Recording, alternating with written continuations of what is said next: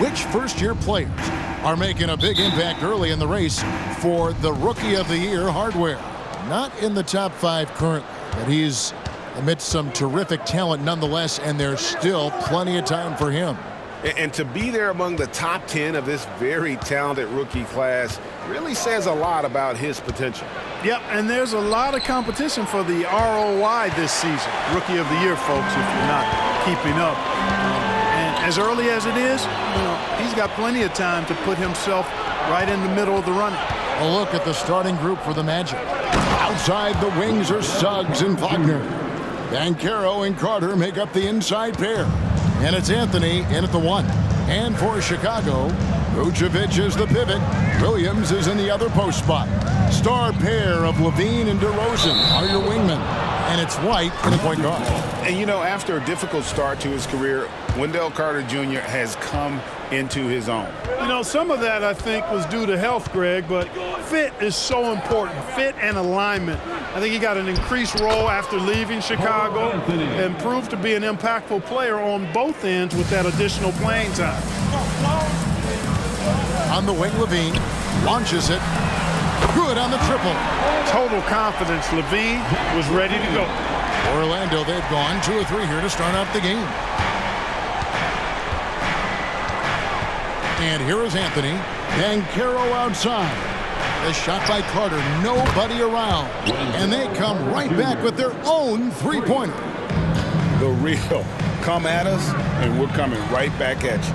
A little back and forth from long range. I love it. That's a terrific answer there. Good on the shot. Levine brings a lot to this team. One of the elements he brings is his passing. First quarter, about a minute and a half in. Now, Suggs. He gives his team some nice contributions, averaging a bit over 10 points a game. I tell you what, the defense should send Christmas cards for that miss. Latrey. It's hauled in by the Magic. Now here's Anthony. Inside, here's Banchero. And finished off by Banchero.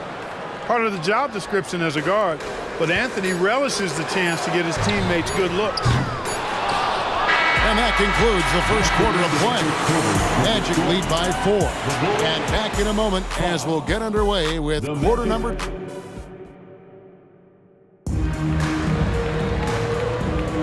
And if you're just joining us, we've played through 1 quarter in this one. And from what we've seen from Orlando, what do you guys see? Impressive start.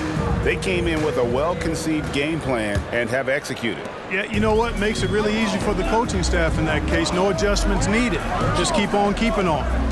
Mark, in recent years, Orlando's been one of the league's bigger teams.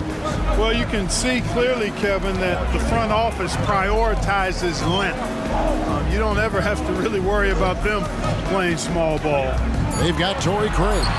Lonzo Ball out there with Alex Caruso. And it's DeRozan, and it's Drummond in at the 5 down low. That's the group for the Chicago Bulls to start the second quarter. Fultz the pass to Wagner. Fires from deep. That's good from Banchero on the assist from Wagner. Banchero's got 5 now. Ball against Fultz. Drummond with a screen on Fultz. And it's Ball penetrating. Score the basket, his second of 2 attempts. Man, he's got great speed, Ball does. This guy is really good at finding ways to slither through the defense. Fultz the pass to Bitadze. That's going to be out of bounds. The Magic will retain possession. And top 10 in fewest turnovers per game. That just tells you this is a group that values taking care of the ball. And as you said, the three-point shot has been a major weapon for him. Carter, he's checked in for Torrey Craig. Orlando also making some changes. Suggs, he's checked in for Mo Wagner. And Anthony subbed in for Markelle Fultz. Pass the ball.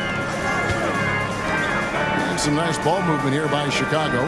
DeRozan with a screen for Carter. And the basket is good, and he's got a chance here for one more at the line.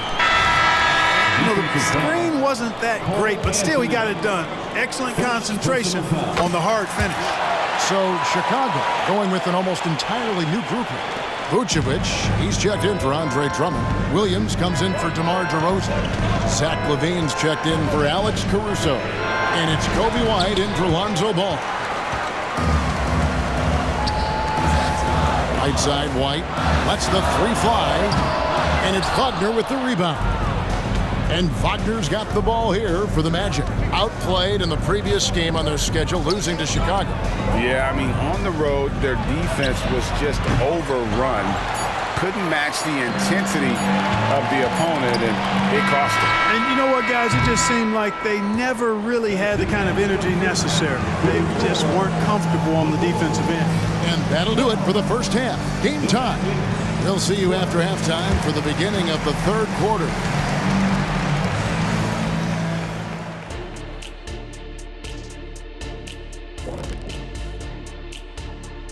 Welcome, everyone, to halftime. The Chicago... Well, how is this game close? I know it's becoming a jump shooting lead, but you got to at least threaten teams on the interior. generating some... And let's take a glance. And that is it for halftime.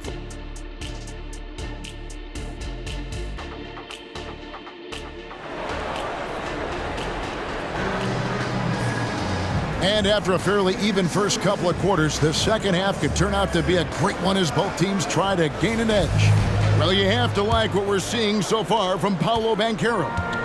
And even with the defense shading towards him on every trip down, he still finds a way to come up big. Well, we're not surprised by that. No more than what we've come to expect of him. He can adapt and adjust to anything a defense tries to throw at him. And so in the game for the Magic, Banchero and Carter make up the inside pair. Outside the wings are Suggs and Wagner. And it's Anthony in at the point. They get it back. Now one near Suggs as he lets it go. And the three off target. Boy, I'm absolutely shocked he didn't get that one to go. Usually he's money from deep. LaVine gets the bucket.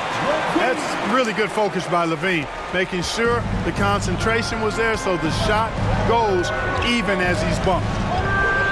Anthony finds Banchero. Over Williams. Carter. And Carter with his second chance points. Carter's got 7 points in the game. And, you know, after starting 0 for 3 this half, they finally get one down. And now the latest from our reporter, David Aldridge. Thank you, Kevin. Well, there's a lot of pressure that comes with being the #1 overall pick in the draft, but Paolo Banchero said, I'm just letting the game come to me. Not trying to press or reach a certain statistical milestone, just making the right plays, taking the right shots, competing, and bringing it every day on defense. Kevin, he thinks that approach is paying off. Oh, David, it sure is. Thank you for the report. And White kicks to LaVine. Third quarter of basketball, about a minute and a half in.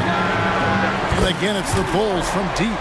And this team, they love LaVine's talent. But more important now, they love the hard work and the improvement that's following. Banchero. Pass to Anthony. Back to Banchero. Another shot. That one falls, coming off Anthony's feet.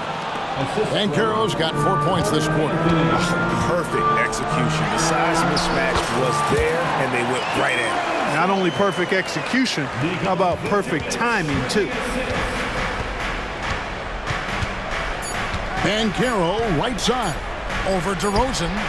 And that one released in time, but no good. The third quarter comes to a close. The Bulls are... Let's take a listen to a recent huddle from Coach Ben. Hold your ground. Don't let him back your way in. Just hold... Well, this has been a great contest so far, and I imagine the fourth quarter could have even more action in store for us. LaVine on the wing along with DeRozan. Vucevic is the pivot. Williams is in the other post spot, and it's White in at the 1 spot. So that's the 5 in the game for Chicago. The offensive talent, the ingenuity, size, strength. Banchero has a full book bag, folks. Vucevic with the bucket. Huge hole in the defense that possession. He didn't waste any time cutting through it. The Magic trail by 6. Here's Banchero. And finished off by Banchero. Banchero putting together some kind of performance here. He's the entire package. Williams can't hit. Anthony with it. There's 1:26 left in the fourth quarter. Pulls up on the elbow. And Paolo Banchero again. A bit of a lost start, the mid-range jumper, but nice to see Banchero knock it down. Way to go, Paolo. Good work there as it goes. Boy, where's the effort defensively? You have got to put up a better fight. You know, it's made for a fun game, but you're right. You're exactly right. I mean, the defense has been non-existent. Wagner with it. Now guarded by DeRozan. No coverage that time. Wagner, he'll find the wide-open teammate more often than not. Heady player. For Chicago, they've gone 2 of 3 from the field to get the fourth quarter started. Hit by Vucevic. Levine inside the three-point line. Second chance shot. Good! Oh, you just love seeing a player with absolutely no fear. Cool, calm, collected, and confident in the biggest moment of the game? Yes. Right now, I've sent it over to the sidelines and get a report from David Aldridge. Thanks, guys. I got a chance to hear what Jamal Mosley was saying to the team. Now, Coach was still pretty positive. He told his guys a handful of shots completely changes this game. Just a few good minutes, and we're right there. Back to you guys. Thank you, David. Tell you what, we've got a game. I like that Levine's rising to the challenge as things get tight. Banchero outside.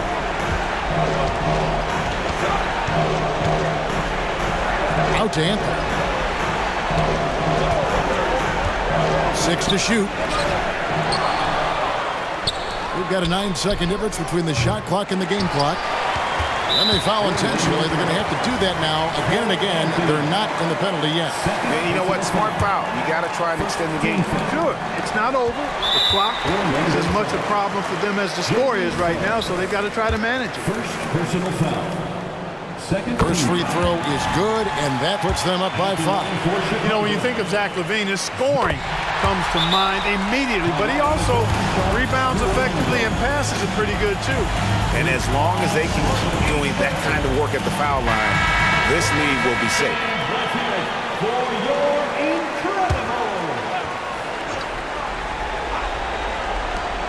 16 seconds left to play here in the fourth, and so they choose to intentionally foul. You have to foul, but I'm sure they would have liked to foul someone different. They didn't really have another option. I mean, I thought they did a nice job getting it in his hands and making sure he was the guy who'd go to the line. Here's Anthony. Pass to Carter. Here's Banchero. Cans the three.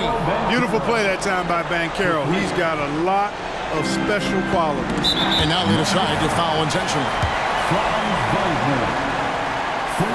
Gets the first, and that increases their lead to 6. And so both free throws are good, and it's a 7-point game. Fires from way outside. No good. So the Bulls win it, and they are prevailing when it matters. Greg picking up their second in